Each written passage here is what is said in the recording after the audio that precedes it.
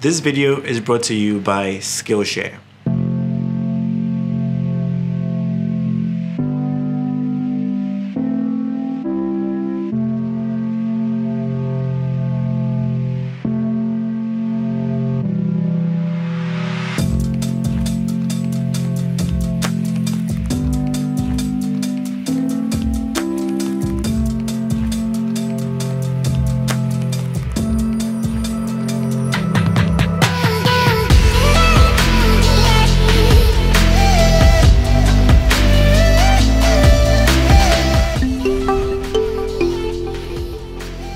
Hey guys, and welcome back to the channel. My name is Joseph. If this is your first time checking out the channel, I want to say hi. Thank you for taking a chance on the channel. I want you to stick through to the end of the video because you might learn a thing or two, and if you do, you can leave a like and let me know if you enjoy this kind of content so I can create more of them easily. And if you are a returning subscriber, if you're someone who has already been a part of this channel, I want again to say thank you so much for taking a chance on us and being a part of the family. And we are growing, and the reason why we are growing is because of you. Also, just check out my digital store. I have a ton of presets on there. I also have my workflow retouching actions that's supposed to help anyone who doesn't have any idea on retouching, the steps to take, the kind of layers to create, the kind of actions to run. It has everything done for you, so all you just do is one click and it's going to create all the layers that you need to retouch, from blemishing all the way to color grading. It creates all the layers for you. Then also in that same action, I also have another set which is for people who have like a good foundation in Photoshop, who want to pick and choose actions to run them at any time, to run them whenever they like. They also have another set of actions where they can choose to run them any point in time inside Photoshop, and it's going to work every single time. So check it out. Let me know how you feel about it in the comments if you do. Alright, so moving on, this idea started in my head. So I was sketching this. I told you guys I draw sometimes, so I was just drawing and then I just started to sketch this girl in an afro and a very nice looking dress, and also with something waving in the background. So after I sketched it out, I was just looking at the things I have to see what I could use to pull this together, and I realized that I actually have a fabric, a velvet fabric, which is red, and something that I could wave easily in the bottom half of the frame. And then when it came to thinking about how I'm going to capture the images so that it becomes easy for me to cut it out in post-processing, just so my work is easy and I can easily speed it up, I realized that using a white backdrop for this is going to be the best, because it's going to give me the most contrast that I need between my subject and the backdrop as well. So the fabric is red and it's going to contrast very well against the white, and her hair is black, her dress is black, everything is really dark, and you know black and white are stark contrast, so it's going to be very easy for me to cut it out of the background. That's why I chose white for this particular shoot. I've said this before, that Skillshare is an online learning community with thousands of inspiring classes for creatives, and I meant it. For example, something I had to battle with for a very long time is managing money, but because I worked in a bank, which is actually a story for another day, I was able to pick up a few pointers on how to manage money. But this year, I'm making it a habit to learn more about money, and so I decided to search on Skillshare about that, and I found this video by Justin Bridges, who by the way is a photographer as well. And the video is Modern Money Habits, 5 Steps to Build the Life You Want. And who doesn't want that? But you see, when you're young and vibrant and full of energy and you can move from project to project, it becomes, and you see all this money rolling in, it becomes very easy for you to forget that your body isn't going to stay the same and you are not even going to stay the same. Luckily, Justin shows us how to save for retirement, and there are lots of other smart money habits that I think every creator should know. I think it's about time we also live the life that we want, and Skillshare is making it that much easy for us to do so. So if you're interested in joining Skillshare and becoming a member, then head on into my description box and use my special link. The first 1,000 of you, my friends, who click the link get an amazing 1-month free trial of Skillshare. Now the good thing is you can use that 1-month free access to check out the video that I mentioned, and whilst you're there, you can also search for other classes about photography, creative writing, marketing, and productivity. And because Skillshare understands that you want to learn, there are absolutely no ads on the platform, and I believe this allows you to stay focused and follow wherever your creativity takes you. Thank you, Skillshare, for making this possible. Alright, so we have our amazing a Jewa in the studio. I like your hair, by the way. Awesome. And then we have Ampabing. You're supposed to be doing makeup. What are you doing holding this fabric? Well, anyway, we are short of hands, so you know the whole team is just ganging up to make sure we produce this awesome content. So if you find this video helpful, actually leave a like right now to show that you're supporting the channel, and then we can start what we're doing. So as you saw in this sketch, what I wanted to achieve was just like a very beautiful girl in the center of the frame.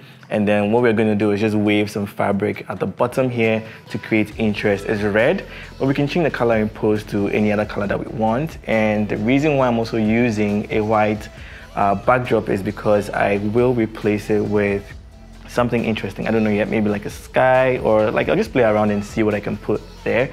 So what we're going to be capturing today inside the camera is not going to be our final image. Now when it came to my camera and lens choice, I decided to use the 24-70 lens because that is what's going to give me a lot of range. I can easily just do like a 24 and get a very distorted feel if I want, and I can also zoom in all the way to 70 if I just want to get like a more compressed shot. So I think I was somewhere in between, and then I also went a little bit on the wider side, somewhere around 35 for the wider shot, and I was just playing with the zoom. And that's a good thing about having a lens that is as versatile as this, because on set you can just make creative decisions easily without having to stop the entire photo shoot, switch out your prime lenses. I just feel this just makes me work a little bit faster.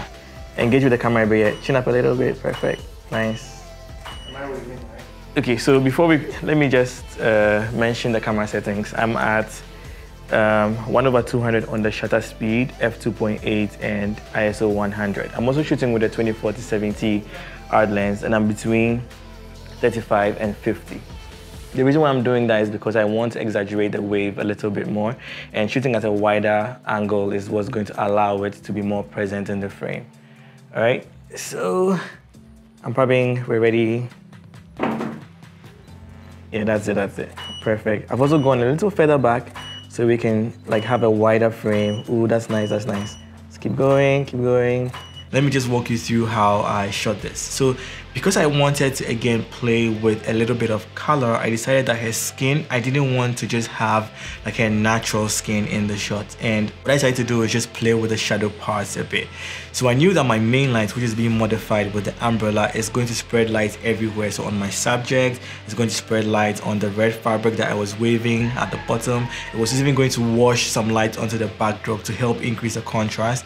I just thought that the little bit of shadow that we're going to have in the frame, I want to have a hint of color in there, and even in post I can decide to edit the colors or play with them a little bit more. Since I've already introduced a color, it will be easy for me to still play with more color in the shadow areas or even in her skin tones. It's something that I can decide and have full control of that in post-processing, just because I prepared for it during the photo shoot process. So my gel light was just my 8200, the Godox 8200, which was being modified with a 7-inch cone, and on that I put 2 blue gels on there, and I just held it together or fastened it with a band, and that was just pointing a little bit at my subject and also like above towards the ceiling, because I have white ceilings. I knew it was also going to wash down and fill the room, but I didn't want that color to be very prominent in the shot.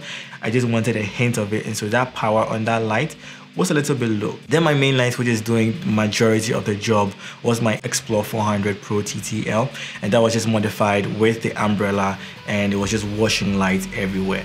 So with all these two things set, all I had to now do is just capture images, just make sure that Ampabing is waving the fabric in very random ways so we can have a very dynamic movement in the fabric. And then also I just had her also doing movements with her poses and capturing them as she's moving around, just so we can have a lot of dynamic poses and just make the shot very interesting. If we made her a little bit static, I felt it might have been boring, but I think everything just came together really nicely and made us get a very interesting shot. Now for aperture, I know that I wanted to have like a very soft feel in the image. I didn't want to shoot at a high aperture where I'm going to have almost everything in focus. I again wanted to increase how dynamic the image is going to look like by shooting at 2.8, which is very shallow, or even the shallowest that the lens can go, and just so I can get like a little bit of blur in maybe the lower parts of the frame, or a little bit of hair is going to be in focus and some parts of the dress going to go out of focus. I just wanted to play with that depth in the image, and then when I cut out the image as well, adding whatever interesting elements in the backdrop is also going to help elevate this.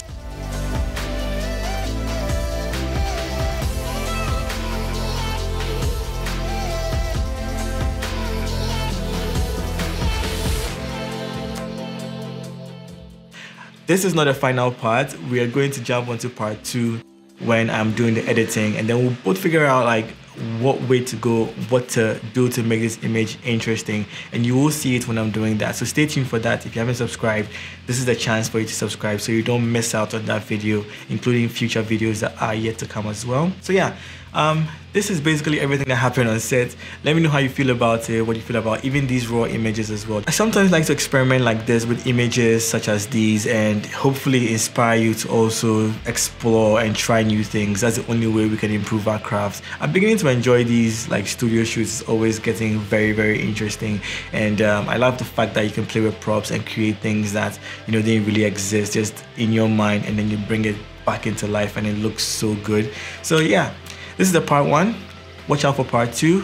Subscribe so you don't miss it. I'll catch you guys in the next video, and remember, don't ever give up.